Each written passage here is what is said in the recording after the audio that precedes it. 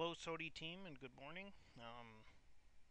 It's been a busy few days at the office getting the new server put up, but I think we're pretty much there. A few changes I'll go over with you.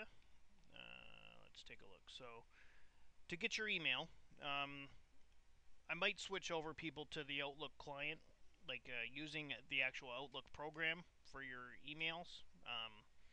I don't think it's as necessary as maybe it was at one time because for me to support it, the using Internet Explorer to check your email is a lot simpler and a lot easier for our end.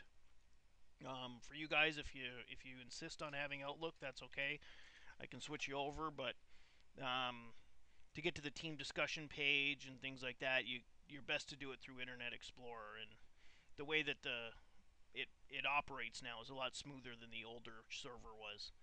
Um, a few technical things on the new server. You've got a gig for each of you for your mailboxes, so you can have lots of mail now. It's about 4 times as big as the old one was.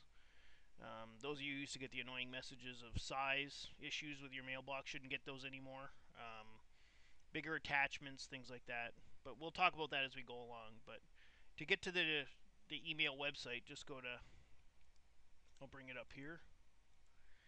https://office.soti.ca and hit enter. Okay, then log in. Username and password, you should know that. If you're not sure, let me know. Just logging in as you normally would. Okay, then you should see something like this. Check email. It's pretty straightforward. If you click on that, you should bring up a separate window. Oh, and I recommend everybody use Internet Explorer if you can. This might be a some people might use Mozilla, and that's okay. But some of the features that you get using Internet Explorer are a little better. It runs a little smoother, runs a little quicker because it's kind of designed to go with this system. So don't need to use Internet Explorer. That's okay. But if you look on the side, it looks very much like Outlook. There's not much of a difference. Click on Sent Items. You can check out items you sent. If you want to look at your inbox, it's right there. It'll show all your folders you've created over the years if you have folders for certain people who have sent you emails, things like that. Deleting an email right there. Creating a new email. Right under inbox, you'll see new. Just click on that.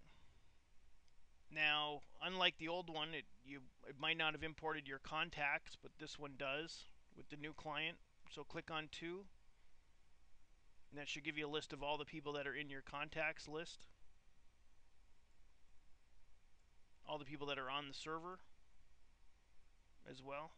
So if I was going to send an email off to, well, I'll just send one off to myself. If you want to add someone to the to list, you just double click on them, and they'll automatically be added to to. After that's done, just hit OK. Or you can still, like, if you need to add someone who's not on the list, you just type in the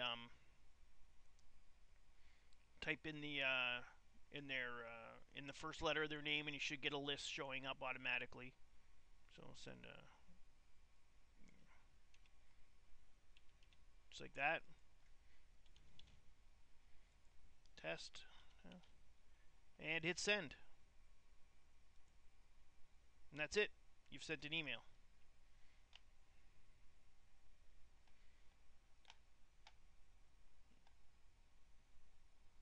If you go back into your inbox to print an email, just double click on it, and then you should see a little printer option here. You just click on that. Then it'll automatically bring up the default printer, and it'll print it just like a web page. Unlike having the old one where you used to have to download things like that. Now that my email's arrived, the one that I sent, you'll get a little icon up in this corner here that says you've got a new email. You'll see it's highlighted black. Just click on it. Came in just like you would if you were using Outlook right away. Delete. Now you have your deleted items folder. It's all here. Contacts, if you want to just check your contacts, they should all be there for you.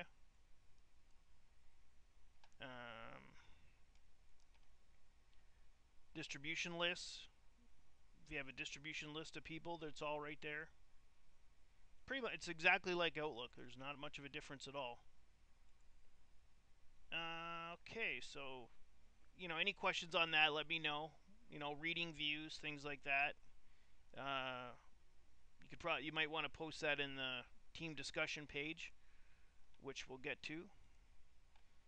Okay, so since we had a separate window come up for Outlook to check your email, this main page will still be available to you. But you see, we've got an option now for connect to a computer, which we may or may not use. That allows you, if you want to connect to your office computer from somewhere remote, you can do it there. But there's also an option for internal website, and I think this is going to come in real handy for us over time.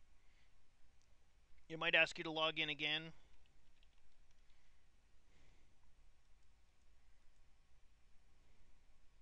There it is.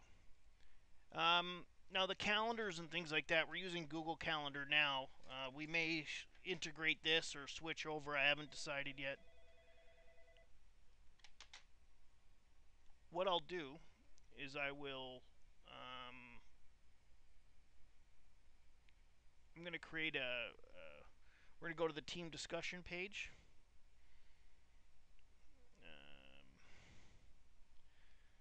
Right here on the side. There you go.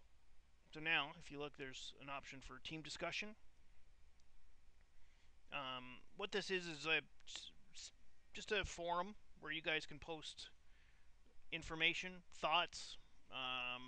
I really suggest, instead of emailing out, if you come across an interesting article, don't email it to everybody. Post it here. Now, the way to do that is, if there's already discussions here and you want to read them, it's real simple. You just click on it. I started one here the other day where it's just, if anyone wants to reply, put thoughts of how they like the new Outlook. If you want to go back to click on team discussion. Here's a good one here, which already has a reply. It's just how to set up your BlackBerry. I put the steps here. Ashley, thank you. Says it worked well. If you want to reply to this or this message, just hit reply. That brings up an option to reply to it.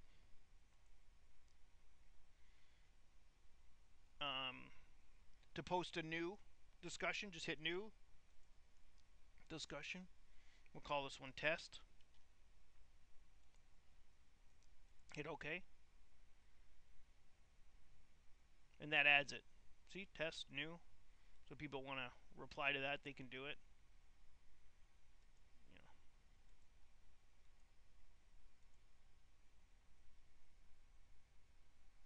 We can get rid of it if we need to later.